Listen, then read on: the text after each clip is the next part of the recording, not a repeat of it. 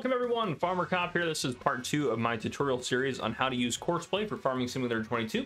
Today we will cover making Courseplay routes for baling and for forage wagons, such as the forage wagon you see here in front of you. This again, Courseplay that is a PC only mod, and if you have not already watched part 1 of this series, please go watch that because that will help make the rest of this make sense, as these series do build off of each other. But now let's talk a little bit about getting this to work. So first off, basically we have here a field and we have that harvester harvesting. If you remember from the last tutorial video, we saved that harvester's course. So if we go into here and we select no course, we can load into a new course, or load, excuse me, our previous course here. So if we go down here, these are our course. So tutorial 2, tutorial 1, this is the course we want to load in. So we're going to load that course, and then as we hop out here, well, it's not going to show us it right now, but if we go back into our settings and actually have it set to show us the entire course.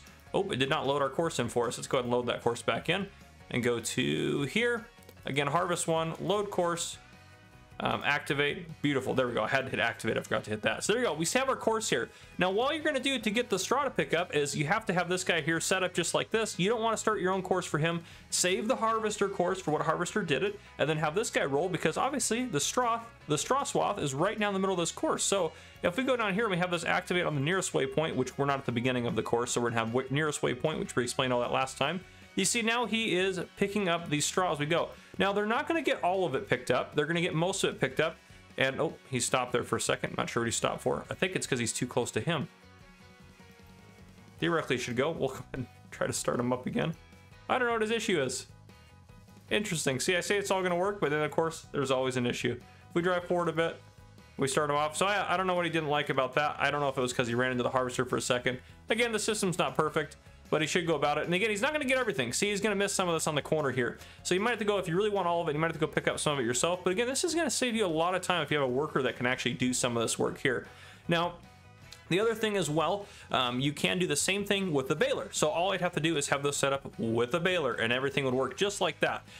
So yeah, that's how you pick up the straw swath. Just set up a course for your harvester and then have this guy go behind and pick up the straw swath on that same exact course. Now we're gonna go ahead and jump over and talk about some grass and hay work.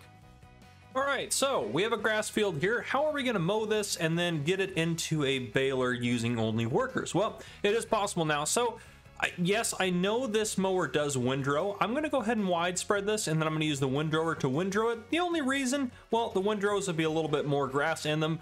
And second off, I just want to demonstrate that that's the way to do it. So basically the concept behind using a mower, or excuse me, using a baler or a forage wagon, again, baler or forage wagon interchangeable here in terms of how this is going to work. I'm going to use a round baler this time just to show that that works. Square bales works just fine, all the above. But what you're going to do, you're going to generate a course for whatever is going to windrow. So for example, if I was only going to use this mower, I would generate a course for this thing to go across this field and mow it and put it into windrows, and then I would save that course, then I would load that course on the tractor with the baler, go through the course with the tractor with the baler, and it will get everything mowed. Now, since we're going to use a windrower, there's just an extra step there, and I want to cover that in case you are using a mowing setup. And this, again, doesn't have to be a self-propelled mower like this. Any mowers in the game will work for this. If you're using a different set of mowers, you can go ahead and mow the field, and then the course you want to make sure you save is the one for your windrower, because that is the one that is where all the grass is going to be in the center of the windrower, where the windrower is at. So that's the course you want to save for your baler to use. Now, this will not work. If we go in here, this will not work on a couple of different setups here, and I want to talk about those here briefly. So if we go into here, if we go under windrowers, where are we at? Windrowers. Here we are, down here, windrowers. So any windrower that puts it off to the side, it's not going to work on. So all these smaller ones not going to work. It'll work for this one. It'll work for this one. Those are basically the two in-game ones that it's going to work for. So you windrow it with those. Otherwise, you need to have a baler that's going to windrow it for you. Now, this one's only 19 grand, so really it's not that big of a deal if you upgrade it. I don't ever use any of these anyways. They're just available in case you wanted one. But yeah, so you're going to want to use either a baler, or excuse me, a mower that is going to windrow it for you, or you're going to want to use one of these windrowers that's a center-fed windrower. That's important. Okay, so we're going to go ahead and set up a course for this guy here. No course. We're going to go into here, go over to, where are we at here?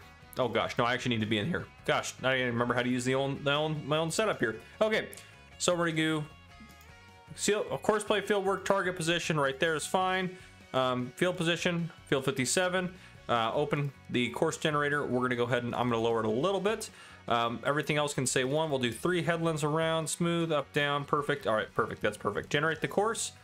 Beautiful, this is gonna mow it, so I'm gonna have this guy mow it, and then I'm gonna bring you guys back in after I have the windrower do his job. So again, I'm gonna generate a course, mow it with this guy, and then I'm gonna windrow it with that guy, and that windrower course I'm gonna save. So I'll see you guys here in just a bit. All right, so it's been mowed and it's currently being windrowed by our guy over there. So again, save the windrower course or the course that you need to be able to get this going. Click no course here. Then what we're gonna do, we're not gonna generate a course or anything like that. We're not doing any of that sort of stuff. We're gonna come down here to this file, tutorial, and then over here, baling. We're gonna load that course, activate, boom. Oh, and another tip too, this little icon, you can switch between not seeing it, seeing just the start stop points, and then all of it. Now the start stop points are somewhere over there, so regardless of that, we're just gonna start this at nearest waypoint, and we're gonna hit, boom, start. So this is going to start baling, you can see right down there at the bottom, and it should stop to unload once it gets a full bale. So there you go, it's stopping, it's kicking that bale out, boom, and then it's gonna close back down and keep going. Now, and honestly, it didn't miss anything there. In the past, it usually would miss a little touch on there, but you can see it's working. So let's go ahead and stop it. The final thing, and again, this will work the same way if you are doing hay. All you gotta do for hay is you gotta ted it first. So just have someone ted it, or a Courseplay route to ted it, or a worker ted it. But yeah, get it tedded, then it'll keep working just as it should. That guy's going to run into us. Let's get out of his way,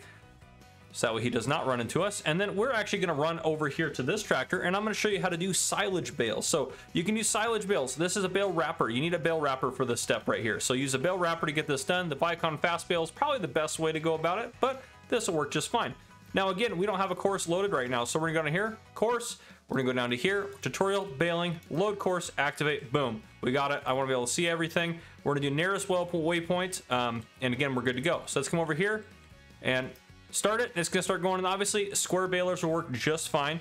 So you can see, just so you can see it, this is actually gonna wrap the bale behind us as we're going through it. Give it a second to get to the very end. Boom, there we go. It's gonna unload that, and it's gonna start wrapping that bale. Okay, down, continuing on, and again, it did not miss anything on there, which is fantastic, and it should just kick out that rear bale as soon as that bale is wrapped. But we'll see. Okay, it's stopping, it's waiting.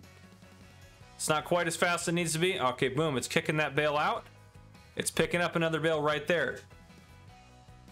Beautiful, so it'll keep doing that. You can now have a worker bale for you. And again, they'll miss a little bit on the corners and stuff like that, but in general, this is gonna work really well for you guys. But yeah, that's how you do basically baling and forage wagon work with Courseplay. If you guys enjoyed this video, please drop a like down below. If you haven't already, hit that subscribe button up on the screen to join the Farmer Cop channel and turn on your notification bell so you don't miss any future videos that I may post.